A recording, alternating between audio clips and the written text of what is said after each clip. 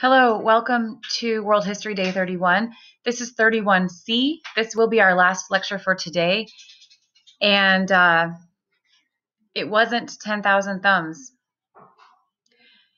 The Colosseum was made to hold and was often packed with 50,000 spectators to watch people horrifically die. 100,000 thumbs. Scarring the consciences of all those people. I just can't even comprehend it.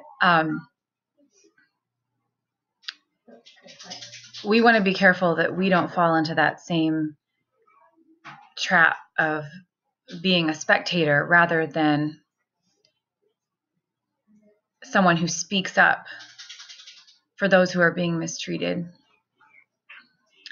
There was a time when Nero it was after the fire in Rome, and Nero was exacting particularly cruel justice, and he had kind of an advisor who would dream up these cruel things to do to the Christians in the Colosseum. I'm sparing you the details. I've read a book about it. It reminds you of some of the stuff that the Nazis would do later. The thing that was somewhat telling was that as the Christians were suffering and not being angry, being brave, being fearless to go to their death, being fearless to suffer, some of the spectators couldn't take it anymore. While they didn't risk their lives and try to stand up for the Christians, they did leave the event. Some would leave the event, and if Nero would have a repeat event the following day, he'd have trouble getting an audience or a full audience that time.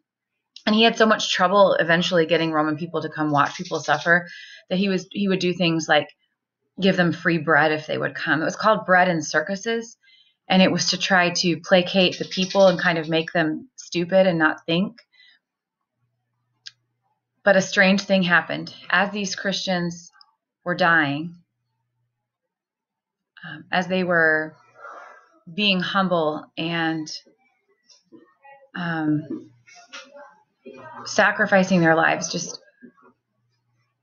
going meekly to these awful deaths, even though we had witnesses of the resurrection and Christian people who were going to God and were leaving this earth through death, the reputation for the Christ followers and for the power in Christianity actually began to grow.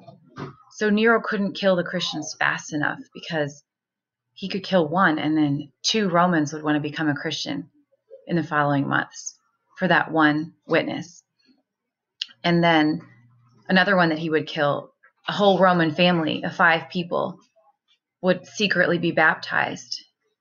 And so you have this phenomenon beginning where the blood of the martyrs is the seed of the church in this divine paradox. So Colosseum, these are some of the things that I thought about when I was there. I thought, what if I saw someone my own age and she looked me in the eye right before she was dying, and would that leave an impression? And yeah, I think it would change everything. Early Rome. So 700 BC, the Latins build the Tiber River villages. And then 100 years later, the Etruscan kings control those villages. And 100 years later, the Etruscans are kicked out and you just have the Roman villages.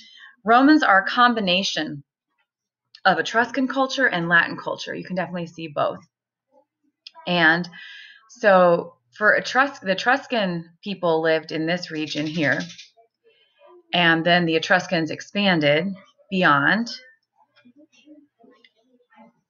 And that was occurring between 750 and 500 BC. Now, the geographic site of Rome, what's going to be the foundation for this huge world powerhouse eventually? So it's located on a river, the Tiber River, which leads out to the Mediterranean Sea. So you've got the trade potential there. Fertile soil, which we've always talked about, rivers and irrigation. It's easy to defend because it's built on a hill overlooking flat plains. So if an enemy was going to come to Rome, you could see the enemy a long way off.